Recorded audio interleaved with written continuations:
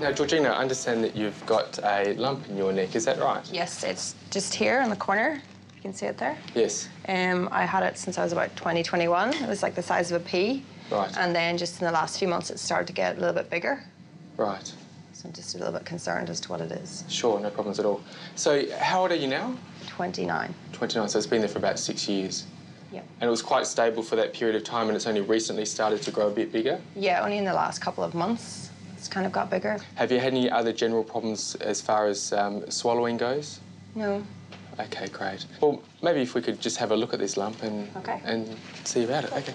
Maybe if you could come have a seat over here, that'd be fantastic. OK, Georgina, maybe if you could just point out this lump to me. Yeah, it's just there. Ah, right. Yeah, that's quite obvious, isn't it? OK, so it's just at the back of the angle of the jaw there. Yeah. OK, that's fantastic. Oh, it feels quite a mobile lump. And it's certainly not attached to the skin. And let's have a look. So it's about maybe 1.5 centimetres around. OK, great. I just want to just have a look and see how the muscles on that side of the face are working. So if I could get you just to raise your eyebrows up. Fantastic. If I could get you just to blink, blink, blink. OK, now squeeze your eyes nice and tight. OK, just wrinkle your nose like this. OK, and show me your teeth. OK, that's fantastic. And just have a look down there. Show me your teeth again. OK, that's fantastic. So you've had an ultrasound of the parotid gland, and what the ultrasound has demonstrated is this lesion here situated within the parotid gland. Okay. It's got a fairly smooth border, which is a good sign. It certainly doesn't look as though it's got a nasty pattern of spreading. Cool. Fantastic. So you've also had one other test. You've had a needle biopsy which has been placed, and they've sampled some of the cells, and the biopsy result has come back, and the cells are consistent with a tumour called a pleomorphic adenoma. Okay. And within the parotid gland, most tumours are benign tumours. Okay. And the most common tumour that we see is a pleomorphic adenoma. Oh, okay. All right. Is that test actually conclusive, or is it...? It's a very good test. OK. No test is 100%. The best test is to take the tumour out and to see exactly what it is. So here's a picture. This is the parotid gland. You have two parotid glands. You have one on each side of the face. So this is a gland that secretes saliva, which aids in digestion and swallowing. You have a tumour located within the parotid gland.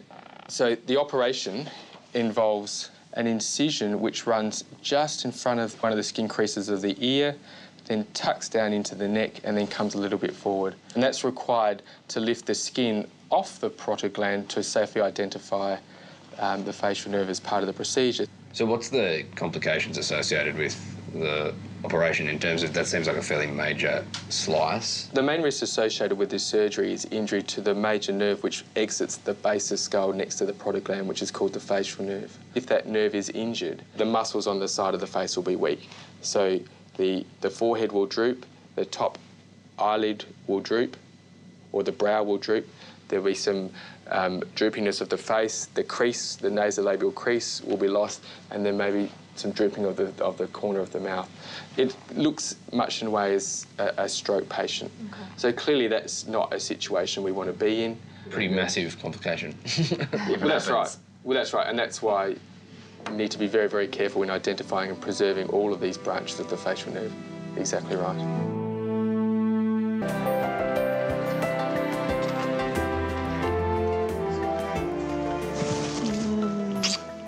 Love you. See you later. Love you. Bye. Right, we'll see you. See you later. Bye. Later, 11, please. Okay, boys, let's go. See you, sweetheart. Bye, baby. See you later. Bye. OK, so Monique, at the moment I'm just cutting through the skin, through to the fatty tissue. The next structure I'm looking for is called the great auricular nerve. So here's the nerve here. I'll attempt to preserve that nerve as much as possible because that supplies sensation to the ear. One of the complications of this surgery is numbness, so we try and preserve at least one of the major branches. This nerve is important more for sensation, really, than for anything else. But the one that's very important is the one that travels through the parotid gland called the facial nerve, which supplies the muscles on the right-hand side of the face in Georgina's case. So that's the one that needs to be preserved, and we'll get to that one in a little while, because that's actually within the substance of the parotid gland. And we'll come up to the tumour pretty soon as well. OK, so we've lifted the flap of tissue over the parotid glands. So here's the tumour here. I just push on it. So it's actually quite a reasonable sized tumour. There's a structure here which could quite possibly be the facial nerve. It's a white cord, about the size of a piece of spaghetti. So what we might do is we might just stimulate that nerve with a nerve stimulator and see if we can see some movement of the face. Monique, could you just let me know if the face moves when I touch the nerve? OK, so you can see the whole face moving. So that confirms that the structure is the facial nerve. So what I need to do now is I need to remove this tissue from around the facial nerve, preserving its branches, because here's the tumour here, and the lower branch will be very closely associated with the tumour. If the nerve is cut, the nerve will need to be repaired, but unfortunately the face will always be slightly weak because even if that nerve is repaired nicely, it still doesn't work 100%. So I just need to be very careful of that branch there. We'll follow that further out into the face.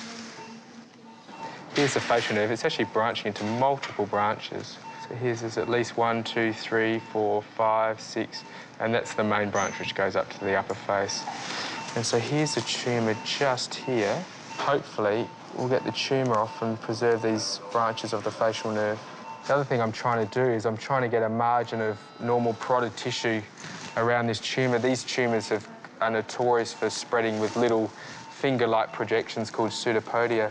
And what we don't want to do is we don't want to leave any of this tumour behind because there's a relatively high rate of recurrence. So we're just at this last stage. OK. So here's the tumour here. It's about the size of the end of my finger. It's completely removed. Certainly no tumour visible on the cut surface, which is great. So we'll just test the branches of the facial nerve now. So the upper branch. Twitching. There's the mouth. And all the branches are working, so that's fantastic. So the tumour's completely out. All the branches are intact. So hopefully when she wakes up, she'll have a normal face. She might be a little bit weak in the mouth, which is very common. But certainly I hope that all the major branches being intact, that the major part of the face should work. Just a drain, thanks.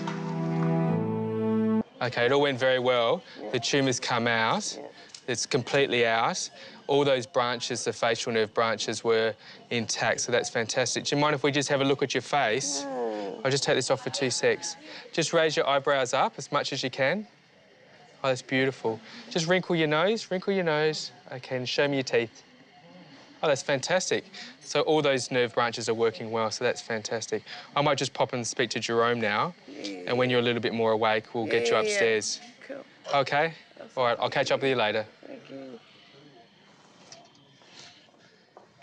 Good afternoon, Georgina. Hi. How you going? Good, how are you? Jerome, hi. How are you? Good. Well, how are you going? Yeah, I'm good, really good. Did you have a restful night last night? Yeah, it wasn't too bad. OK, all right. Have you got much pain? No, none at all, to be honest. Just, oh, that's great. It just feels like around in the ear, you know, like numb. That numbness will shrink down with time. Oh, great. So that's good. Do you mind if I just have a little look at your wound? Oh, looks good. That's nice. OK. And so that nerve is working really well, so that's fantastic.